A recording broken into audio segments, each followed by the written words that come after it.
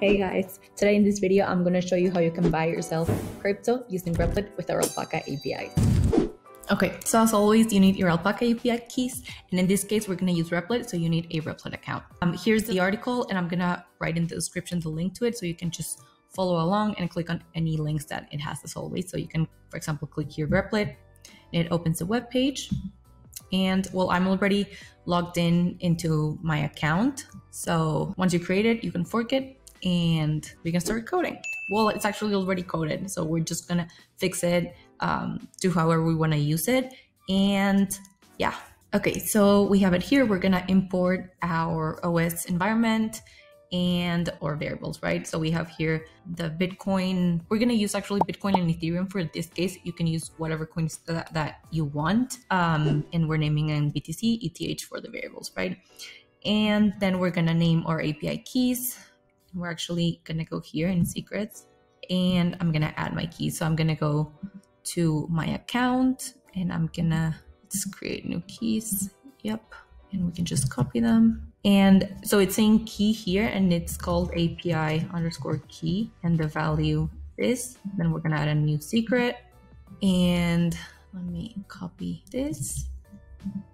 And the key is API secret. And we're gonna add it. So we're good, we have both of them. Let's see. Okay, for base URL, here's the link for Paper API. It's right here. But if you're using your actual live trading account, you can just remove the Paper API and that's it. So we named our variables and we have it here. Okay, first I want just to remove that part. So I just click here, they're still saved. And now we have our account, we're gonna get our account info and we want our cash, right? We call it float because we wanna make it a number.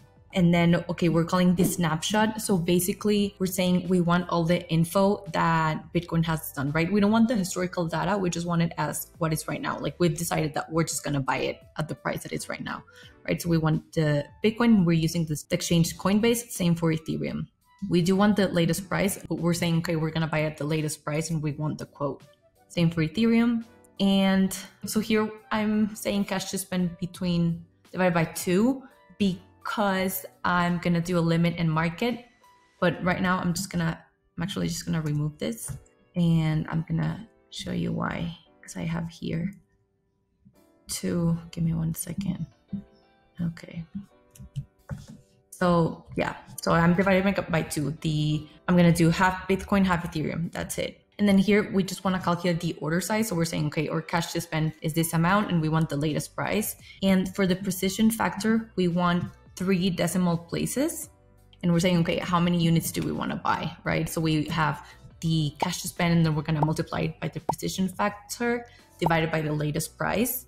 And the reason why I'm multiplying the cash to spend divided by the precision factor divided by the latest price is because we want to round it to the nearest whole number using the floor function and then divide it by 1,000 again.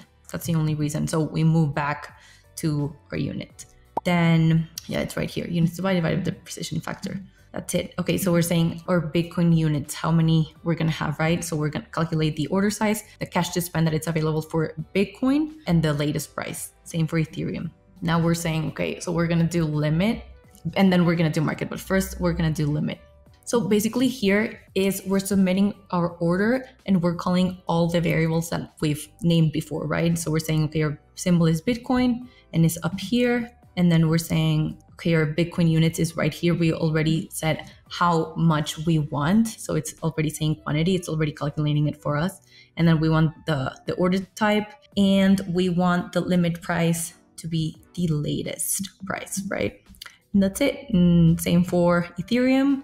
And yeah, it's gonna submit the order, but we're just saying just print and let me know, how many Bitcoin units I bought at and at which price. And we're just gonna run it. It's gonna take a little bit because it's thinking of everything that we called since the environment and everything. Okay, so it ran and it said, okay, we bought 1.255 Bitcoin at 39. That's the price, and then 17 Ethereum at 2,900.